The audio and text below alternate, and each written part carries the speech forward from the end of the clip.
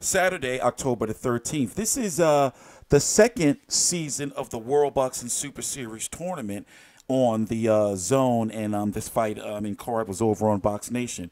This is also the second Cruiserweight tournament for the World Boxing Super Series. The first one, Alexander Usyk won all of the belts: WBC, WBA, WBO, IBF, Ring Magazine. Now you have the second tournament that we're going to talk about, but we're waiting for them to read the cards.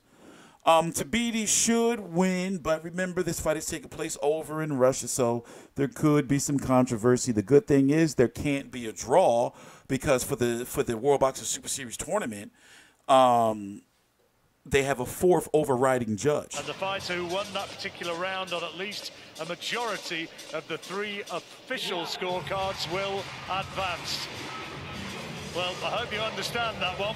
Because yeah, I just explained it simply. It is such a tight the highest 3 scorecards win of the 4 judges.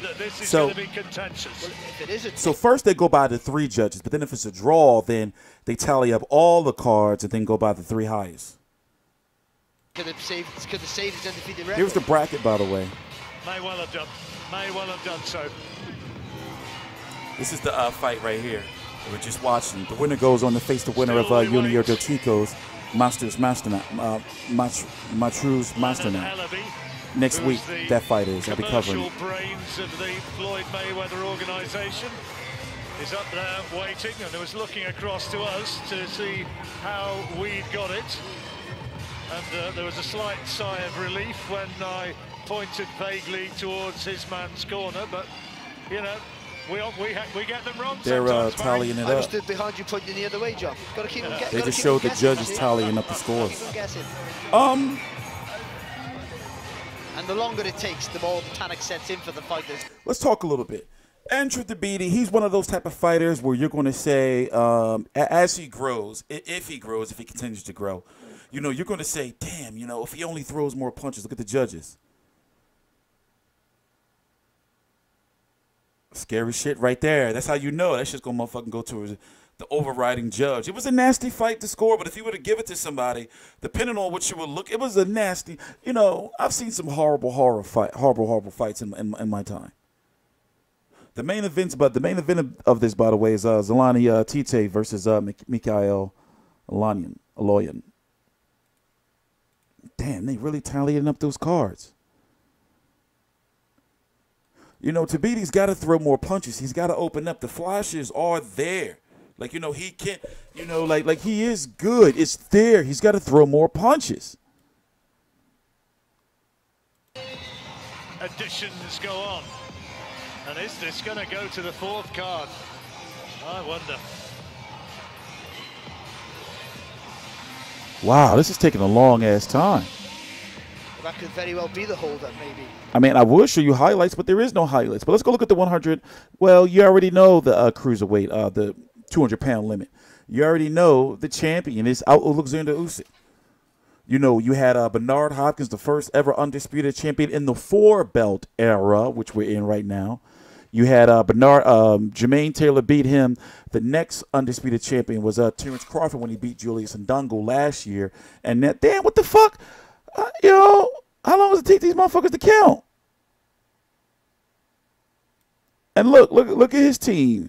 Look, this is Fayfer's team. He knows something. But you had Terrence Crawford beat Julius Ndongo to get all the belts, and you had Usyk win the World Boxing Super Series. Still the fighters wait. Still no word has leaked out. But the fighters are being drawn together now.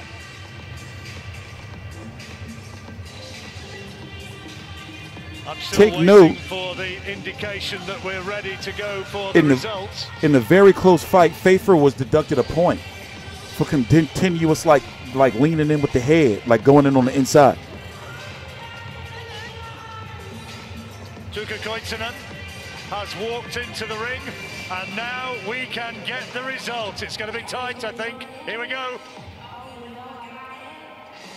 Ladies and gentlemen, after 12 hard-fought rounds, we go to the scorecards. Here are the score totals. Dion Duarte had it 116 to 111. Matteo Montella had it 115 to 112. Benoit Roussel had it 114 to 113 in favor of your winner by unanimous decision. And moving on to the World Boxing Super Series semifinals, let's hear it for Andrew the Beast Tabiti. Disappointment for the Russian crowd. They don't like it very much. Celebrations for the Mayweather clan and for Andrew Tabiti. He wins by margins of 5 rounds, which is a wee bit wide. The right man won. 3 rounds and a very much more realistic 1 round. Close thing, scrappy fight. And Barry Jones has made his way up in. I wonder why it took them so long to calculate that score, though. And yes, you know, I do agree with the last 114, 113. Well, I'm with the winner and the first semi-finalist for the World Boxing Super Series Cruiserweight division, Andrew Tabiti. Congratulations, Andrew. Thank you, I appreciate it. How'd you feel tonight? I felt good. You know, I want to thank the World Boxing Super Series for having me over, man. I love Russia. I love coming out here fighting. It was a wonderful experience. I want to thank Mayweather Promotions. You know, the guy was real awkward, you know, but he came and he came and brought the fight. He seen I had good speed on him, and he wanted to make it awkward and dirty. So, you know, I pulled out the wins. I'm real grateful for it. You can see at the start of the fight, it was a cagey first few rounds, neither one of you willing to engage. What do you feel the difference was with your game plan? Maybe you sort of finished stronger at the end. Did you feel that? Yeah, that was my game plan. Is you know, just relax at the beginning of the fight, and then later on try to pick it up. He started being a lot more awkward at the end of the fight, doing a lot more holding. So it was a little rough for me to really get off. And being away, boxing away from home, first time as a professional, and a long way from home as well in Russia. How was the adjustment for all that, the whole traveling, being away from home? I felt real comfortable. I felt real great. It's a wonderful experience, and I'm just real fortunate to be here. And now you're in the semi-finals. Congratulations for that. But you look forward to next week. Obviously, the 2 guys who are fighting, you're going to have to face them in the semi-final, Dorticos or Masternak. I want to ask you 2 questions. Who do you think will win, and who would you prefer to face? I think Dorticos will win, and you know, I think Dorticos has a more credible name. So, you know, I'd like to fight him. Okay, that's fantastic. Congratulations in the semi-final of the World Boxing Super Series, Andrew Tabiti. Andrew Tabiti, good winner, and admitting that that was a very tough and difficult. Yeah, so looking at this is who he's. I mean, I'm glad he called out the right person. You know, that people want to see. So he's going to fight Junior Dorticos if Junior Dorticos beats Montruz Masternak, which he's heavily favored to do in the 2nd round. The fight will take place likely in January or no later than February. And then over here on this side, I would love to see Miris Briedis versus Krzysztof Glowacki. Now, both of these guys obviously have to make it through, and they're fighting in Chicago on the same card.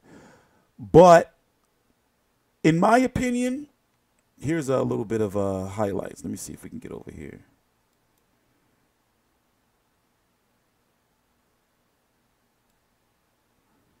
I mean, there's no highlights for the fight, truth be told. But in my opinion, you know, it just was like that right there is what he got deducted a point for. Like that pushing and leaning in with the head. He was doing it all fight.